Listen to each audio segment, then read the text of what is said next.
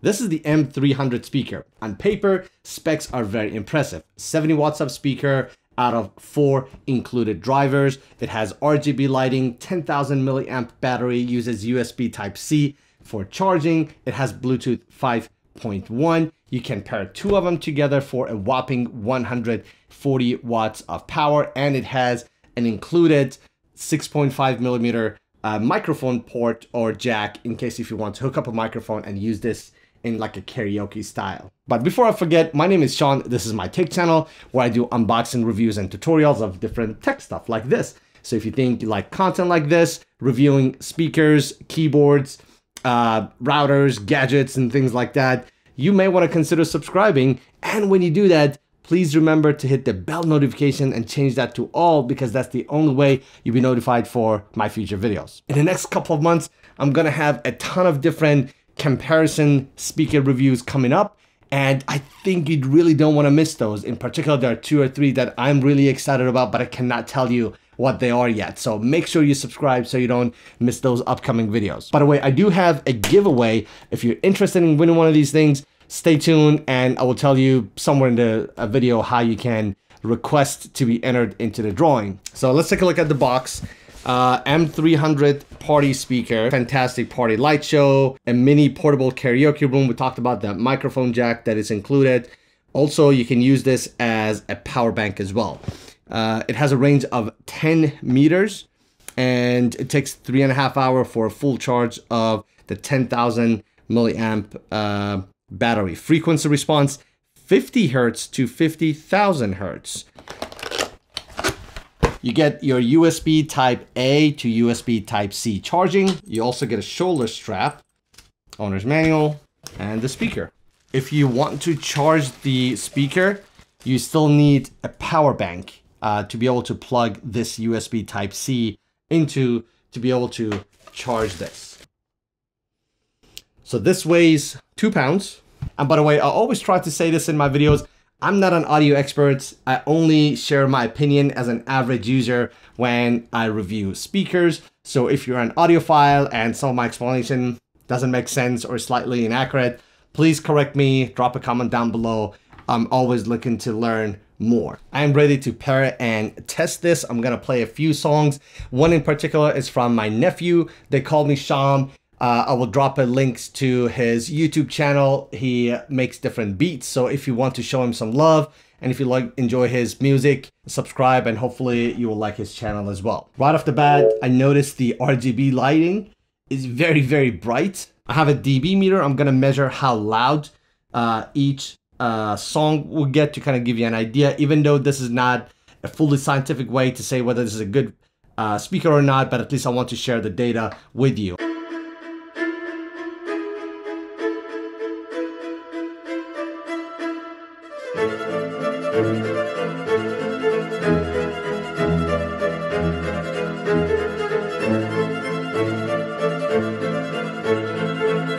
Best mode.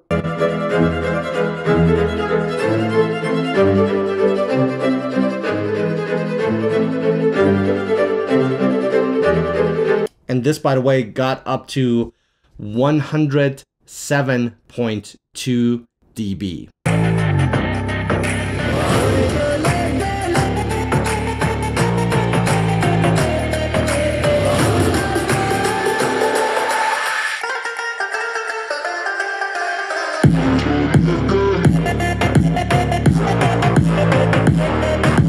Normal mode.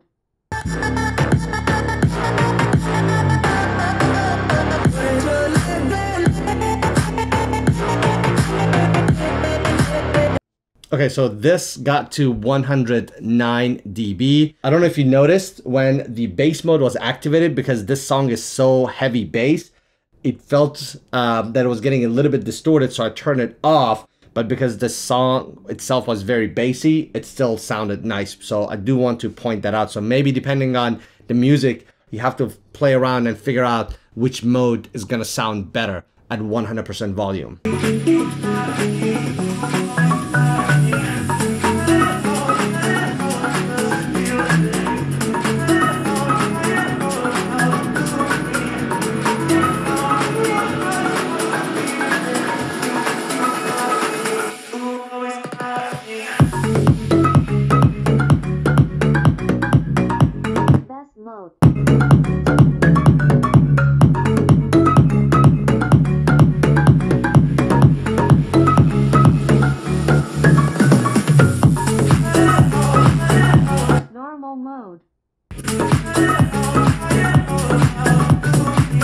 So this song, because it's heavy bass song, it also sounded good without the bass mode activated. At least when listening to it at 100% volume, I felt it's getting a little bit distorted, and it's more enjoyable when I did not have the bass mode activated, and without it, it seems bassy enough, to be honest with you. So, and by the way, this song got up to 106.3 dB. And now I'm gonna play the song by TheyCallMeShaam. This is called Way You Move.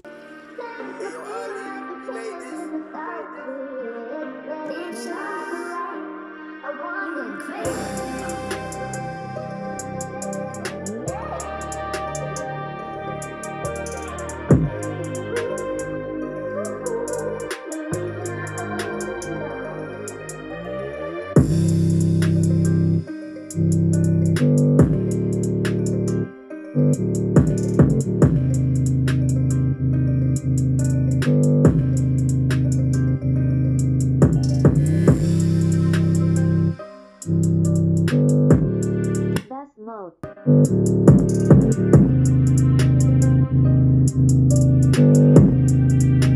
So this song got up to 102.7 dB.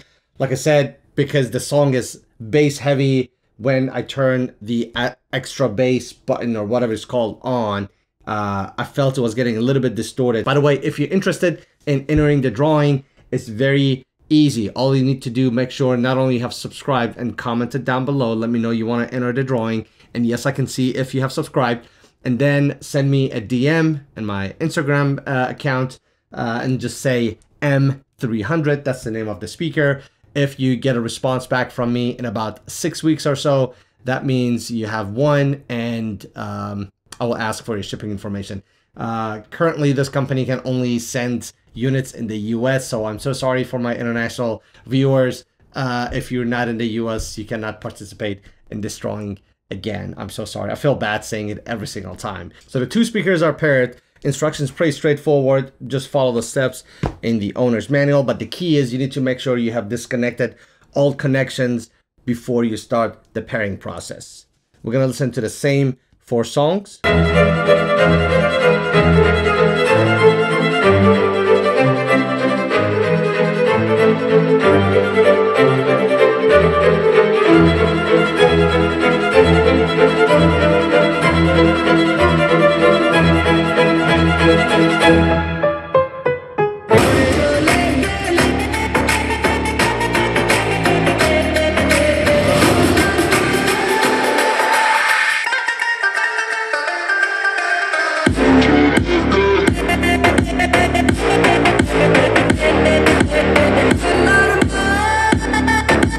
110.4 dB.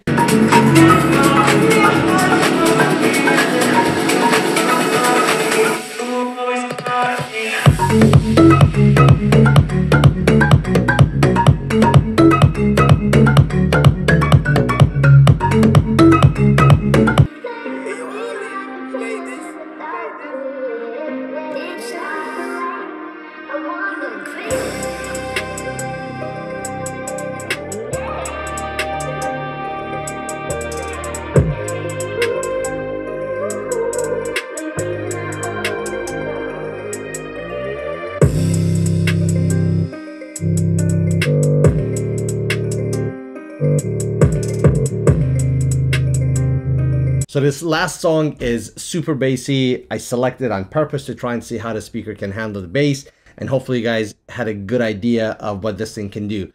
This got to 106.3 dB. So now that we've had a chance to listen to 1 and 2 of them paired together and multiple songs in different genres, what is my final conclusion? To get this out of the way, do I recommend this? Honestly, absolutely yes, hands down, without thinking about this, because simply at about this price point, there isn't anything out there, so it's a no-brainer. And there's a lot I do like about this. Doesn't mean this is a perfect speaker, and I will tell you some of the things I did not like. Starting with the list of things I did like I said, number 1 is price point. Number 2, it's power at 70 watts. And for this, with the coupons that they have, is only around 60 bucks at the time I'm recording this video. It has RGB lighting, but if it's not your cup of tea, you can actually turn it off. Another thing I like, the fact that you can pair 2 of them together with a very simple instruction with the TWS button that they have included. Bluetooth 5.1 for good connectivity and low latency, and IP67, so you can fully submerge this. Not that you want to or you need to, but if you're outdoors and this thing drops in the pool, you don't have to worry about this. Having the added microphone port is a huge plus. There's not a whole lot of speakers that they do have that feature. The fact that they have it is pretty cool, but you need to keep in mind you have to buy your own mic. The added shoulder strap is a really good touch too. They really didn't need to because the handle is just fine. I guess they're thinking about if you want to use this outdoors, camping, whatever, it's gonna make it a little bit more convenient, I guess, to carrying around and handling this. Now, what are the things I did not like about it? Yes, number one, the bass button, while it worked well in some songs, but it did not work well in others. For example, if a song was bass heavy and I'm playing this at 100% volume, when I would turn on the extra bass button, it seemed like it was distorting the bass a little bit, and it was more enjoyable to listen to the audio without that button activated. And honestly, that's the only one thing I could point out that I did not like. And that button, like I said, it works well with in some songs and not well in others. It still gets my full recommendation. It is a lot of speakers you get at this price point. Hopefully this answered any questions you may have about the speakers. I do have a link down in the description below. Don't forget to also check out They Call Me Shaam, my nephew, if you want to check out some of his beats and show him some love by checking out his channel. As always, thanks for watching. Don't forget to drop your comments down below, and if you want to enter the drawing, you know what to do.